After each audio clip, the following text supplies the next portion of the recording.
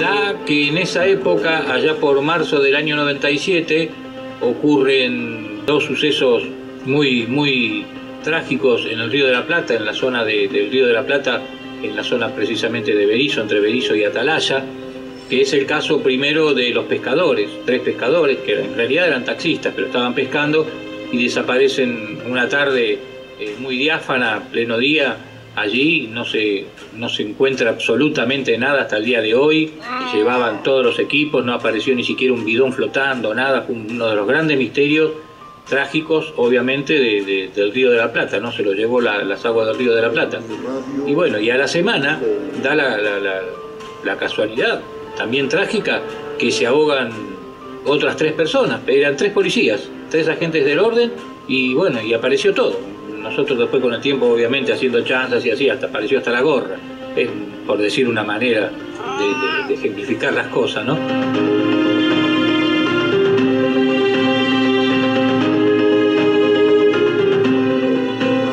Y empezaron las versiones, algunos decían del ovni, que por qué, que había ahí, por qué lo había, a estos 3 pescaderos los habían desaparecido, por qué había fuerzas extrañas en el río, que es una de las 12 zonas de hermanos menores del Triángulo de Bermudas que van desde Cabo Polonio hasta Punta Piedra. Bueno, un montón de cosas que algunas pueden llegar a ser ciertas, otras no, y nunca se terminaron de comprobar.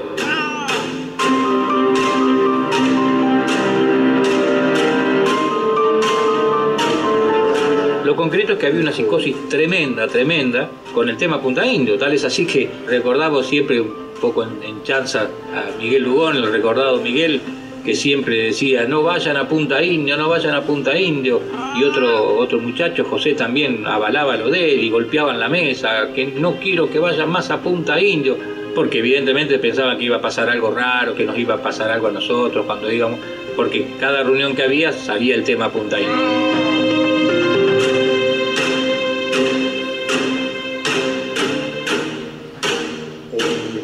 Bueno, cierta reunión, como siempre nos despedíamos, cada uno para su hogar.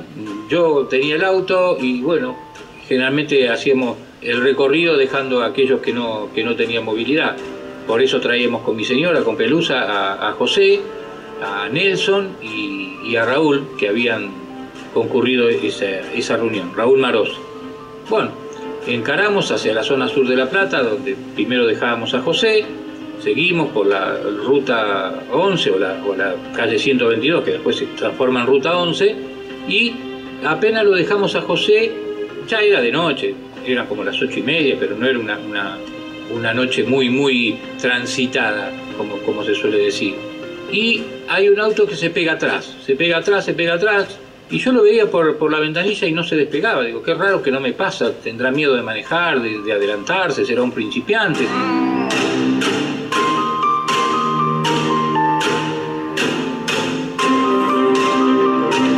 La cuestión que ya cuando abandonamos la calle 122, la avenida, y tomamos ya encarando para la ruta 11, el auto no se despegaba y en determinado momento yo veo que me pone la luz larga. Digo, ¿qué seña me está haciendo? Ya lo teníamos que dejar a Marosi, que él vivía en un barrio de casitas todas iguales, el barrio 19 de febrero, vivía en ese barrio del sur de La Plata, y en determinado momento yo acelero y el auto acelera. Y cuando aminoro la marcha, el auto aminora, o sea, no me quería pasar. Y le digo a Nelson, fíjate que este auto no nos quiere pasar, ya me puso la luz larga, a ver, se da vuelta, y justo que se da vuelta enfoca nuevamente con la luz larga, y digo, bueno, estos tipos no están siguiendo. ¿Para qué?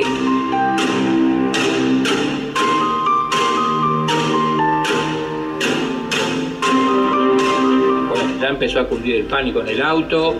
Aceleré, yo como conocía el barrio, conocía el lugar y de dónde ir a la casa de Marosi, sabía que había que tirarse directamente, no había una ochava de calle, sino que había como una especie de puentecito de tierra que había que bajar ahí y meterse en el barrio. Hoy por hoy está todo mucho más modernizado, obviamente.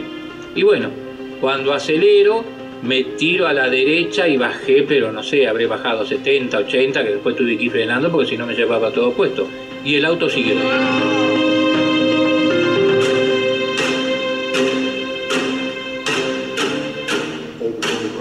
Bueno, nos sacamos de encima este auto, medio sospechoso, empezamos a comentar que esto, que el otro. Uno dice, al final tenía razón Lugones, bueno, siempre lo mismo. Lo dejamos a Marossi y continuamos para la otra zona de La Plata, que era dejarlo a Nelson. Ya era el último que dejábamos, dejamos a Nelson, volvemos con mi señora a casa. Apenas llego a mi casa, recibo por teléfono un llamado de José, que era el primero que habíamos dejado.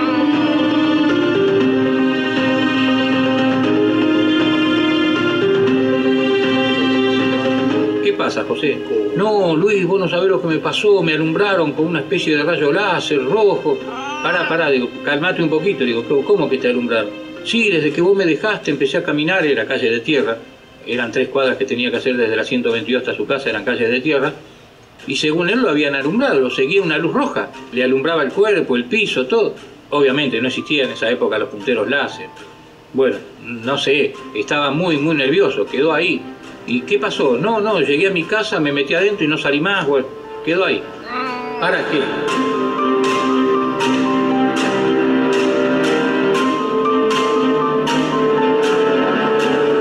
Al otro día me llama Nelson. Me dice, Luis, ¿no sabés lo que me pasó? No, ¿qué te pasó a vos? Bueno, estábamos a la medianoche con Alcide comentando el tema de la reunión, le estaba comentando esto, el otro, que pum, que pan. Y por ahí, a la medianoche, veo por la ventana, que ya estaba todo, una zona media descampada también era por entonces, y estaba todo neblinoso. Y entre la bruma de la neblina, a unos 20 metros en la calle, se veía un tipo, la figura recortada, una silueta de un tipo todo vestido de negro. ¿Pero y qué pasó? No, lo llamé al CIDE, nos asustamos, salimos con un palo, queríamos encararlo, pero ¿y se movía esta persona? No, estaba parada ahí. Digo, bueno, pero no los atacó, nada, no, pero era sospechoso, me decía Nelson.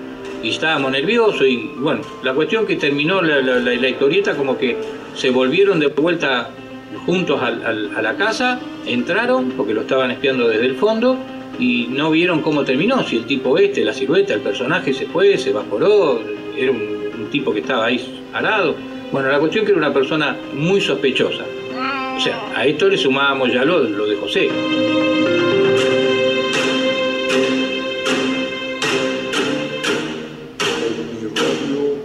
Dijimos, bueno, vamos a ver a Raúl, que casualmente la señora con la hija se habían ido a Buenos Aires a la casa de los suegros, y él se había quedado solo esa noche.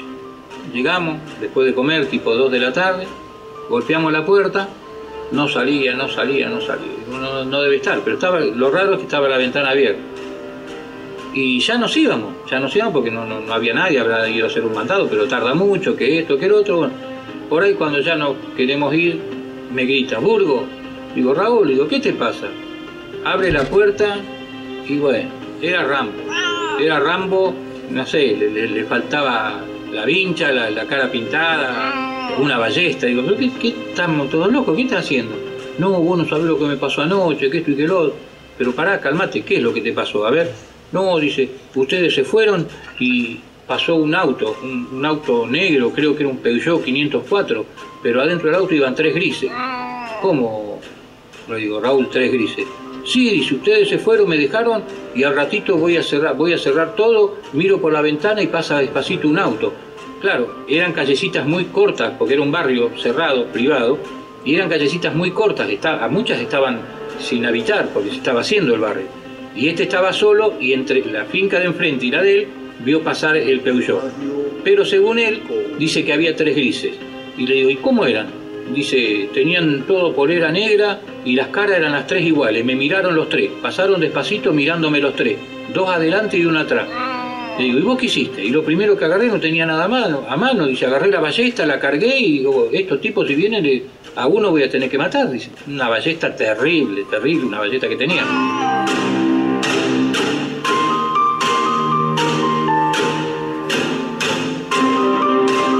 Pero no terminó ahí, sino que quedó con un julepe de aquello y no durmió en toda la noche, obviamente, ¿no? La cara, ni se lavó la cara porque estaba pintado, todo tipo Rambo, camuflado. Pero lo más lindo es que después volvieron a pasar. Claro, se quedó nervioso y dice que en el segundo pasaje que hace este auto, él lo identifica como si fuera un Peugeot negro, 504. dice que como que tienden a minorar más todavía la marcha, y es como que se frenan y miran hacia la casa, como si estos tipos sabían que Marosi los estaba viendo. Pero dicen que eran 3 grises, las caras eran 3 grises, pelados, la cara blanca como cera, los ojos negros, boca muy chica, los 3 iguales. Pero digo, Raúl, en un Peugeot 3 grises, para ellos se teletransportan, le digo, como viaje a la estrella, qué sé yo, adentro de tu casa. Digo, mirá que van a pasar en un Peugeot 504.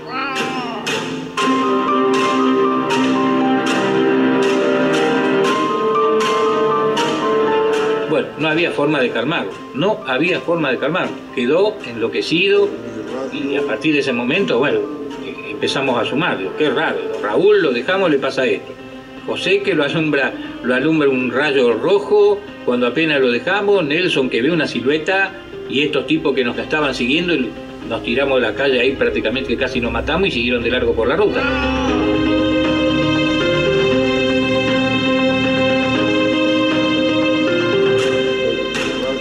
Algo, no sé si fue todo cierto o todo mentira, pero algo evidentemente ha ocurrido, porque no puede ser que hayan pasado 3 cosas justo esa misma noche, cuando se estuvo hablando del tema Punta Indio, cuando algunos estaban muy enojados porque querían que nos vayamos a Punta Indio. Así que quedó siempre en el misterio, ¿no? Pero lo más gracioso de todo, más allá del susto, fue la cara de Marosi, que obviamente ese muchacho no durmió en toda la noche después de que estos personajes pasaron 2 veces. Yo no sé si lo quisieron asustar, fue algo cierto, un mensaje, qué, pero evidentemente 3 marcianos en un 504 asustando a Marosi fue una cosa que en toda reunión de la FAO hasta el día de hoy se comenta.